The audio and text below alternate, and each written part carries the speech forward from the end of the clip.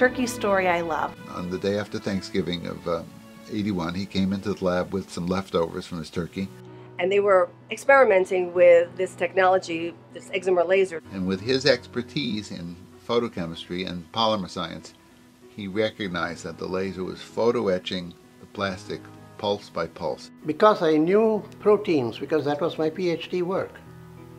So it just came back to me, if that plastic can be drilled and so on, it should also work on tissue. And he irradiated the cartilage and made the first incision in a piece of tissue that wasn't our fingernail or our hair. I feel like all good things in medicine come from someone who has a crazy idea and they just decide to try it. And the results were, yes, this technology can precisely remove microns of tissue on human tissue. But the idea that you could use a laser and make a neat cut like this and leave everything behind, that was incredible.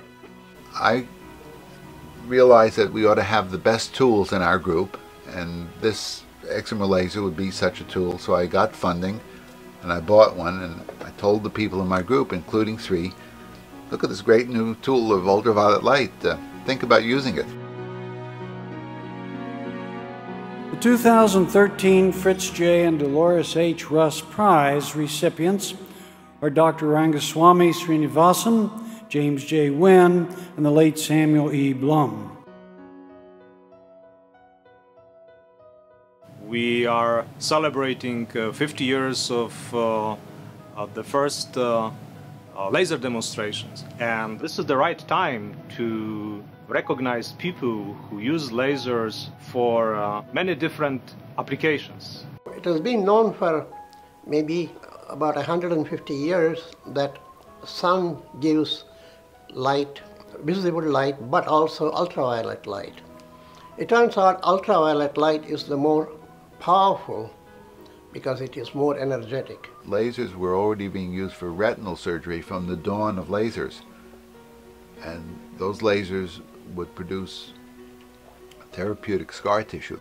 So lasers that they had worked with prior would do a good job, but they would destroy everything in its pathway.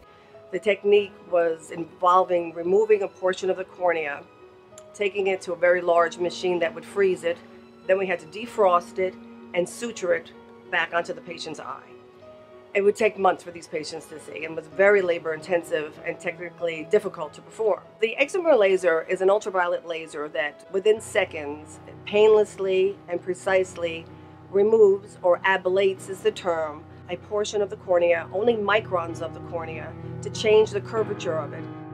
What the excimer laser does is it's very precise. So in LASIK or PRK, you're able to do this corneal reshaping without causing any collateral damage. And that's why it has this precision, because light can be focused. There are lots of unique things you can do. You could pop balloons in midair with a laser. That doesn't matter, it's cute. But to actually reshape the surface of an eyeball, that's extraordinary. Within seconds, a patient sits up from the table after having the procedure done and says, I can't believe it, I can see the clock, I never saw that before. This technology has affected so many people, and for the people who've had it done, it's quite frankly changed their lives.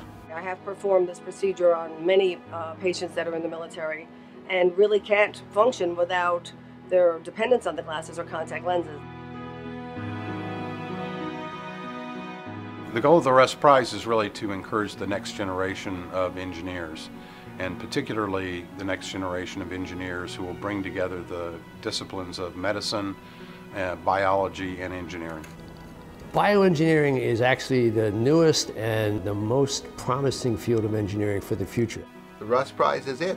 That's absolutely the top prize that I know of for that field. I believe that the Russ Prize is like a holy grail to many researchers trying to put their footprint in the engineering field. Well, I think it's really important to celebrate advances in engineering so that the public understands what engineering does, improves their quality of life. There were other prizes to which I had tried, and then I have got these prizes which are little prizes, not on the scale of the Russ Prize. So the Russ Prize is in a class by itself.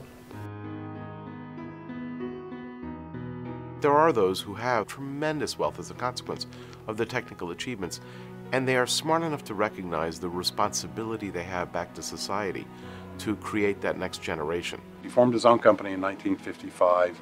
He and his wife, Dolores, dug the footers for their original building, which still stands, and they effectively have adopted the Russ College of Engineering and Technology as their children. Russes, I think, were very, very gracious and kind and far thinking ahead to do this. Fritz taught me one thing that I will never forget, and that is to plan for decades in the future. The Russ Family Foundation really brings all this together, where the life commitment to the engineering, to creating for good, can bring joy as well as benefit to people who care for others. An innovator goes beyond just the obvious and looks for where this would actually move the needle. We have a way of describing things like this. We describe them as innovations that matter. One of the characteristics of recipients of the Russ Prize is that the invention that they're responsible for actually is still in widespread use. And that really means that people are creating things for the future, and the fact that it has to have high impact on a large number of people means that effectively it's creating for the world. And so here at the Russ College, we call that create for good.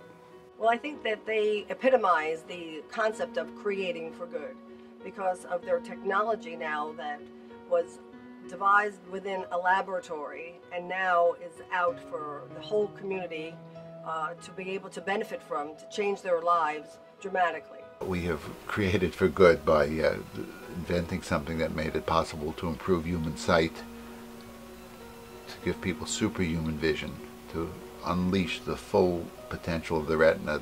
This Turkey experiment was in 1981, and you're now talking 30 years later of millions of people being affected. There's no way that could have been planned. So I can only say that it is a godsend, shall we say. That's the way I would look at it. It's wonderful to see that the people who have affected so many people are honored for their work, and we recognize and we're thankful for what they've done.